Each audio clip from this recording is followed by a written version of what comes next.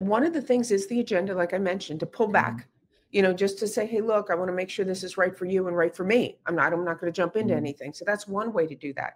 The other way is through questioning. The more you get to know, which is what we talked about, get to know your customer, who they are, what's going on within the business, the more they're going to drop their guard and want to talk to you. If you can create what's called a silent question is where they're asking you a question about yourself. Now you're building a stronger commitment in that relationship. And the last thing I would suggest to people is take your time, meaning it takes 7 to 9 times to really build a connection to get to that close. That hasn't changed.